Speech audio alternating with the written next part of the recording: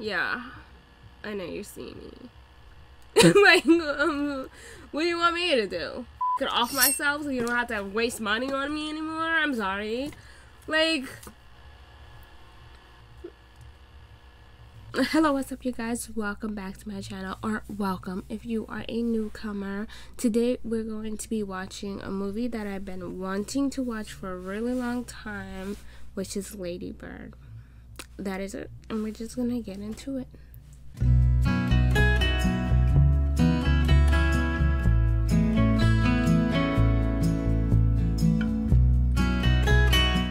We're eating rice cake, which is a Korean thing. Rice cake and spicy sausage. And eggs. Fried eggs. I'm here to tell you right now, we don't care. Our college trip took 21 hours and 5 minutes. Hey, wait, let's just sit with what we heard. We don't have to constantly be entertaining ourselves, do we? Now she's angry. I wish I could live through something. The only exciting thing about 2002 is that it's a palindrome. Okay, fine. Well, yours is the worst life of all, so you win. Oh, so now you're mad? No. Oh my god. Miguel saw someone knifed in front of him at Sac High. Is that what you want? So you're telling me that you want to see somebody knifed? I want to go where culture is, like New York, or at least Connecticut or New Hampshire, where writers live in the woods. Get into those schools anyway. Mom! You can't even pull yourself up and not expect everybody to do everything. Wow. I saw that in the trailer a lot. I did not know it was going to be in the beginning of the movie. I could relate with the whole, I want to have this experience life, because when I was little I used to watch a lot of coming of age movies, a lot of them having to be with like girls running away or being in the street. And I think I remember one time watching a Vanessa Hudgens movie where she was like, I don't know what it was called, but it was a Vanessa Hudgens movie. She was like in foster care or the system or something like that. I forgot what it was called. I think it was Give Me Shelter or something like that. I grew up watching a lot of coming of age movies where like sad girls are like in the streets at night. And I remember I was like young preteen. Like I was like 12 to 13, probably around that. I was in middle school. And I remember I was like, I wish I could be like those girls. 16 in the middle of Miami. I want to have that experience because it's like crazy to want something like that, to be out in the streets at a really young age walking around. And you think that's gonna like give you some like life lesson or like some emotions. But I was that girl that was like, oh my god, I want to have that life. And it's like, why do you want to be sad in the streets alone? And yeah. Anyways, so I was like, yeah, I want to do that. A friend of my brother's was like, why would you want to live that? And I was like, oh, I just want to feel the emotion, and it just seems like that would give you, you know, life. Okay. Like, would give you a character. And he was like, well, it's good that you could just watch it instead of actually living through it. So just get that character through watching it, okay? Because living that life is not awesome. And then growing up and realizing and actually having to experience a little bit of that life, yeah, it's not great. When you're little, you think, oh my god, these people in these movies, they're so young, going through these hardships, they have so much character to them, so much stories, and then you go through it. No, don't like that. When you do go through something like that and you grow up and then you watch stuff like that, you remember what you said when you were a little kid, you're like, that was stupid that you wanted to live that. Why would you want to be in the street walking around at midnight? It's horrible. There's awful men. It's so scary. Horrible things could happen to you. There's also awful women. Like, so many things could happen to you at night in the streets alone. And I was just like glad that I wasn't in the streets alone. Because, yeah. So, yeah, I could understand because I was like that too. And I'm not saying that she wants to be in the streets alone, but she wants to, like, have experience. Julie doesn't need to be in quotes. But it's not my real name. It's not the same thing. I'm not sure you're right. Just let her do it. She want to be so special. So different. Just once I'd like to have the song New York Groove play and feel like it really applies to my life. You've never even been to New York. That's why I'm applying to New York colleges. Your parents would pay for that? Scholarships, financial aid. A whole lot of debt. Of summer gone. This looks like a pretty place. It's California. Why is she so bad? She live in California. Probably not LA, California, but like, girl, you live in California. Go into the city of California. Go see things. You have to move to New York or New Hampshire or something. There are big, tall, terrible giants in the sky. Oh, wow. She likes him. Really him? Okay. Well, I just wanted to say what's up and I'll see you in rehearsal. Thanks, I'm super excited. You live in the neighborhood? No, I'm from the wrong side of the tracks. Oh my god. Oh, brother, this guy stinks! Our emotions going. We're going to play. First one to cry wins. Oh wow. Cry over nothing? Oh, okay, acting, okay. Oh, did he just wanted to cry? I'm sorry. Hot rollers for your Jim Morrison hair. Thank you so much. They look like sperms. Okay. Don't leave me hanging. Give me a nod. That's good. Maybe even a verbal confirmation. Yes. Okay. That's what I like to hear. All right. So I'm going to be passing back your graded quizzes. Does she have a thing for the teacher? Okay. I got my eyes out on him. It's like, the girl has a crush on her teacher. I'm like, immediately, I have an eye out on him. Because you know what? Adult people have problems. They love student-teachers relationship. In Hollywood, they're weird. Some of your friends' fathers could employ your father, and they're not going to do it if it looks like his family is trash. You ever go to sleep without putting all your clothes away perfectly? Like even once? And don't you wish your mom hadn't gotten angry? My mother was an abusive alcoholic. Okay. Well, it doesn't make your actions even better because you don't hit her or something. Doesn't matter if I get home late. She'll be mad at me anyway. Your mom's hard on you. Yeah, well, she loves me a lot. And she's struggling with her own stuff. So if you're tired, we can sit down. I'm not tired. Oh, okay. I just couldn't tell because you were dragging your feet. Why didn't you just say pick up your feet? I didn't know if you were You tired. were being passive aggressive. No, I You wasn't. are so infuriating. Please stop yelling. I'm not yelling. Oh, it's perfect. Do you love it? Oh my god, the moose wings. A-. Pretty sure it was an A. I'm not, but okay. It was. Okay. No talent when I see it. You're welcome. Thank you. Gotta keep an eye out for Selena. I think Lady Bird wants to make an entrance. She's mad we don't have a spiral staircase. Meet you. Nice to meet you too. How are we doing? Feeling A little tired. Okay. Yeah. All right. I got to get her home. We got the little one, but that was a really great choice. Thank you. Congratulations. Okay. She just has a little student crush. Or a teacher. But, you know, you gotta keep your eyes out because Hollywood be weird. Damn it. Where are you going? There's never a line in the men's room. Girl. Oh. Wow.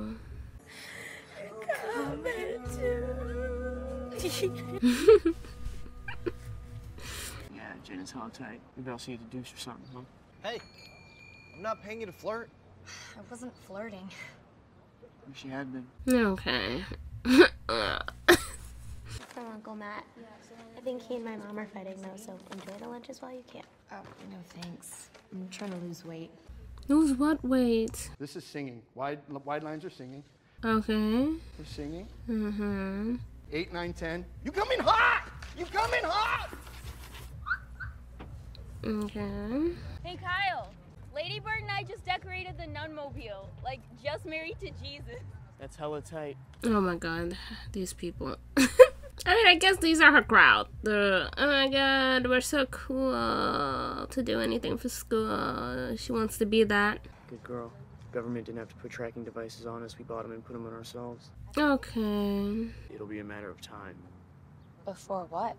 Before they put them in our brains. Oh my god, I would not hang out with this dude. I mean, like, they're getting there. But it's like, okay. People are weird. The government is weird. Yeah.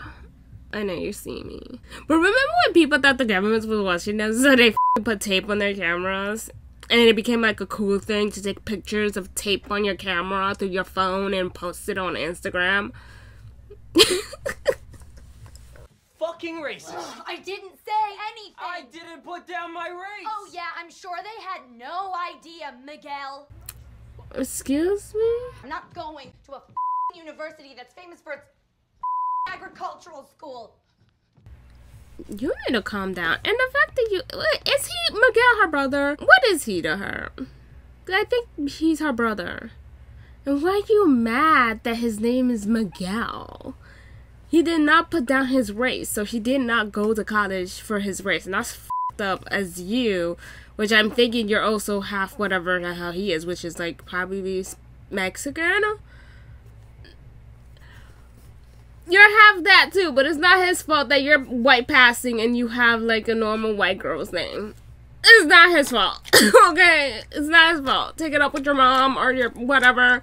Why they didn't give you a Spanish name? Like, it's so f***ing racist for you to say that he got into college for his race. Wow. Okay? That's f***ed up. Like, why have enemies when you have fucking siblings, huh? Why have enemies? Why? Jesus Christ, he did not put down his race. Shelly, you'll never get jobs with all that shit in your face. Okay, bitch. How about stop trying to be something you're not? How about that? I'm trying to, as much as possible, not participate in our economy. I don't like money. So... I'm trying to... But doesn't Catholic school cost money? It mattered to my dad that I go to 𝐓𝐈𝐷𝐒, so I'm trying to make him happy. I hate boys like this. Like, oh my god. But they work good together. Both of them seem like they're trying to be something they're not. I don't want to have sex yet. I haven't had sex yet with another person. Really? Yes. They're like clones of each other. Is Dad depressed? Why do you ask that? The pills, they have Dad's name on them. Dad's been struggling with depression for years. I didn't know that. Well, you're so focused on creating yourself. If you took up-close pictures of my vagina while I was on my period, it would be disturbing, but it doesn't make it wrong. Listen, if your mother had had the abortion, we wouldn't have to sit through this stupid assembly. Oh. Whatever we give you, it's never enough. It's never enough. It is enough. Do you have any idea what it costs to raise you and how much you're just throwing away every day? Give me a number. You give me a number for how much it costs to raise me, and I'm gonna get older and make a lot of money and write you a check for what I owe you so that I never have to speak to you again. Well, I highly doubt that you will be able to get a job good enough to do that. The attack on Baghdad last night, it was absolutely Okay. They're both wrong in this situation. They both make each other feel bad. Okay? I mean, yeah, she makes her dad feel bad by having him drop her a block away from her school so they don't have to be seen driving her to school with their raggedy car, I guess. Not to be offensive and say the car is raggedy, but like the way that she think these rich kids would be like, oh, you have a raggedy ass car. Yeah. And she says, yeah, I live in the wrong side of the tracks because it's like, oh, I'm poor. But no, they actually do live on the different side of a track. But like, anyway, whatever. It's a joke to her. She's a teenager. He thinks it's funny. But also, you as a parent should not be telling your kid that they can't achieve stuff. Like, yeah, be realistic, but you ain't gotta be mean and be like, well, I doubt that you will get a job that will give you that much money. That's rude. And to make her feel like she can't achieve getting a job to make that much money, it's also dream crushing. You're crushing her dreams because you didn't have the dream to move out of the house and get a better job and do this and do that. It's not her fault. First of all, she didn't ask to be here. You gave birth to her. So all the money that you spend on her is your responsibility. You decided to have a kid. I'm sorry. Maybe don't have a kid if you don't have the income. Like, get your shit together. You know? Live out your dreams. Figure out what you want before you decide, hey, let me have a child. You know? I don't know. Like, do that. And don't throw it in your kid's face talking about, you know how much money it costs for me to fucking raise you? I'm sorry you had me. I'm sorry that it cost you money to raise a child you have. Like, what do you want me to do? Fucking off myself so you don't have to waste money on me anymore? I'm sorry. Like, that pissed me off. It's like, yeah, she's wrong. There's like, there's flaws to her. But there's flaws to you too, mother. Like, it's just like, don't say that to your child. Like, I get setting reality and being like, hey, your grades are not that good. And because your grades are not that good and you don't focus that much in school and you don't do this and you don't do that, you might not get what you're trying to aim for. Yeah, sure. Sometimes people do get what they aim for, even though they're shit at other things. Like school. And they end up getting a really good job that does pay a lot of money. Surprisingly, because, I don't know, they have something. There's like, besides looking well, not education, but like, besides having a high amount of this grading from this whatever the you know. So, you don't know. Maybe she'll get a really fucking good job. Maybe she won't. But you ain't gotta throw it in her face like that. That's dream crushing. You don't have to be a dream crusher. We got out early because all the Irish girls got totally sloshed by noon. Oh my god, is she going to her house? Ding dong, I'm outside. What? Oh my god. Oh, she's gonna find out you don't live there. So this is your house. That lady in the other house was totally freaked out. Why did you say it was your house? Because she wanted to seem cool. I don't even sort of understand why somebody would lie about that.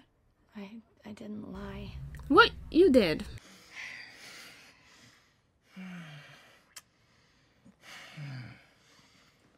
Are you done? Yeah. Yes. Are you serious? Yeah, like... What? We have some sort of like blood. What? Oh, nosebleed. No, good. Nothing you're saying is making any sense. How we're not virgins now. We deflowered each other. We have each other's flowers. He wasn't a virgin. Well, he did it like he was a virgin. Only like a second. Like... I didn't lose my virginity to you. You said you were a virgin. I didn't. Because I'm not. And I haven't lied in 2 years. Yeah, I probably slept with like 6 people. 6 people? And that what you do? You don't even know if it's 6 people? Oh my god. 6 people. And it only took like 3 seconds. Just wanted it to be special. You're gonna have so much unspecial sex in your life. I was on top. Who the fuck is on top their first time? You mean like awareness of how many civilians we've killed since the invasion in Iraq? Oh my god.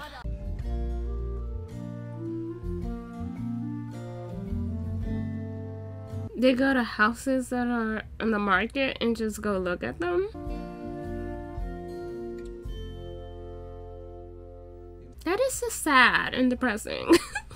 Like, to go to houses that you probably want but can't afford and just look at them. I mean, I know people could be like, oh my god, it's like window shopping for clothes that you can't buy. But no, it's not. That's even sadder. She got into one. Which one did she get into? I bet you was New York. I know it was you who did the just married thing. It wasn't me. It was you. I'm going to punish you. Oh, why not? I just realized who she is. She's Suki's grandmother, not mother. Why don't I look like the girls in the magazines? Because they're photoshopped. That looks okay. Is it too pink? Is it pink? Oh, it is. It's like hot pink. Why can't you say I look nice? Well, girl, if you like it, take it. I wish that you liked me. Of course I love you. But do you like me? I want you to be the very best version of yourself that you can be. What if this is the best version?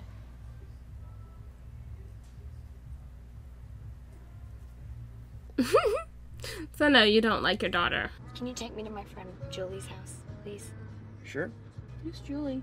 A friend she abandoned because she want to be cool. You know what? I don't like stuff like that. Like, a lot of movies does that, and I don't like that shit.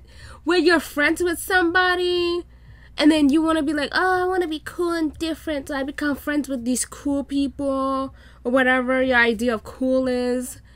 And then you will totally abandon your friend, and it's like, when you can understand that being with cool people doesn't make you happy, and it's just not you, and it's not who you are, you want to go back to your friend. Because, like, what kind of friend are you? What kind of friend are you to abandon your friend, and then at the last minute when you figured out, hey, this is not what I want, I'm gonna just go back to my life and just go back to my friend and be friends with my old friend. Like, fuck you. Like, I wouldn't want a friend that abandoned me to go hang out with some random ass motherfuckers. And then at the last minute, when school is about to be done and prom is coming up, or it is the day of prom, you want to come back to me. This is when you want to come back to me and be like, hey, I'm sorry that I abandoned you until you forgot you fucking existed. Friends again? Fuck you. No, not friends again. I need one movie where they do this shit and the person does not take back their friend. Because what kind of person are you to do that to somebody? That's so up. It's like, now you want to be my friend? Now you want to remember I fucking exist in this world? Now? Because your fucking cool friends think you're weird now? And they don't fucking like you now? Because you realize they're a bunch of fucking phonies and weirdos and liars? Now you want to be back, my friend? Now you want to come back around? Want to apologize? No, like, I don't need somebody that's gonna abandon me and then want to come back to me when they figured out, hey, I don't like these people, these new people, so I'm gonna go back to my old friends that let me talk, like fucking walk all over them. No, go get some new friends. Don't come over here. Like, I fucking hate that shit. Lost for you, I'm so... This is cute, but still. Did you find out about the wait list? Oh, fuck.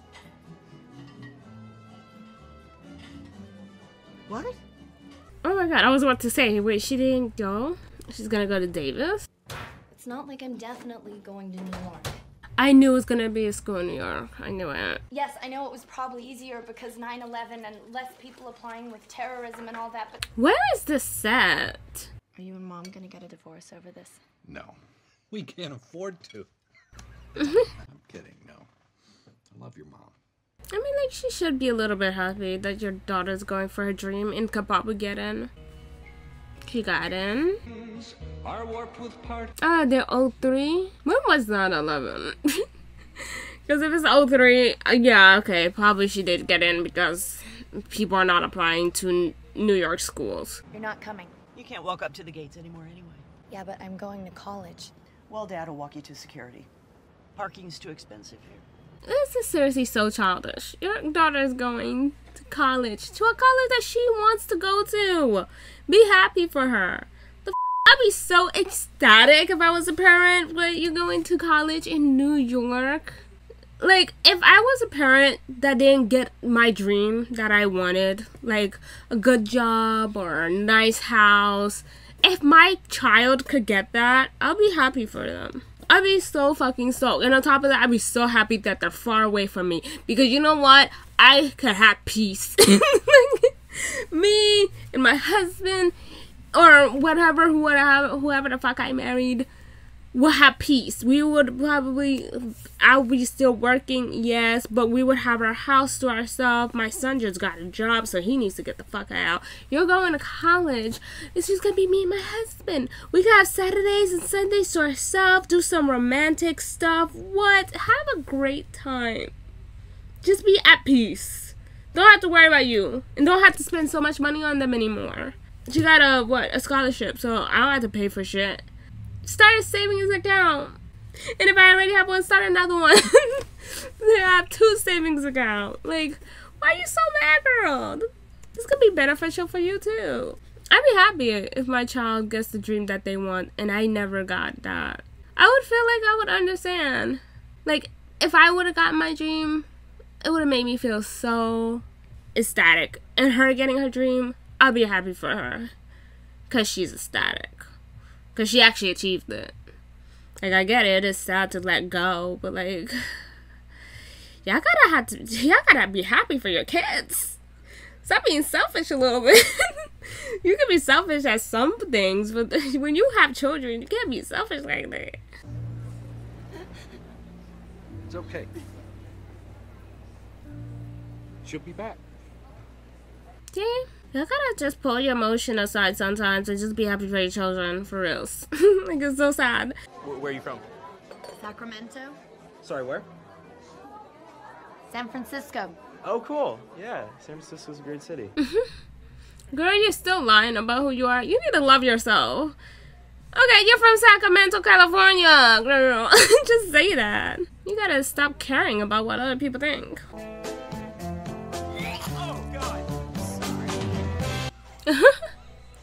Did she get alcohol poisoning?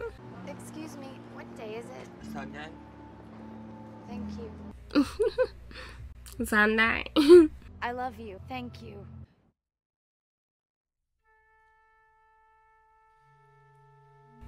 That's it. That's the end. Okay. That's it. That's the end of this. You know what? I like Lady Bird because, you know, it just feels like those movies that I grew up with.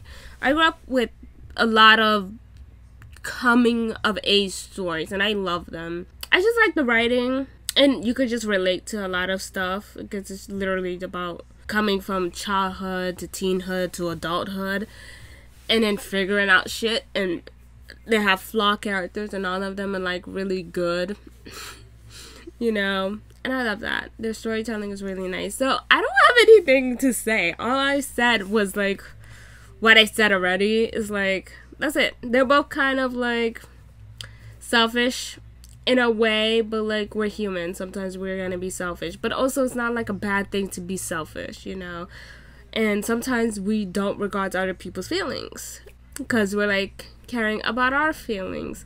One thing that I do hate about a lot of coming of age stories or just teen stories is the whole dump my best friend for a new crowd and then come back at the end for my best friend, and then the best friend just like forgives them, because it's like, if that was me and you don't want to be my friend anymore, bitch, we're not gonna be friends ever.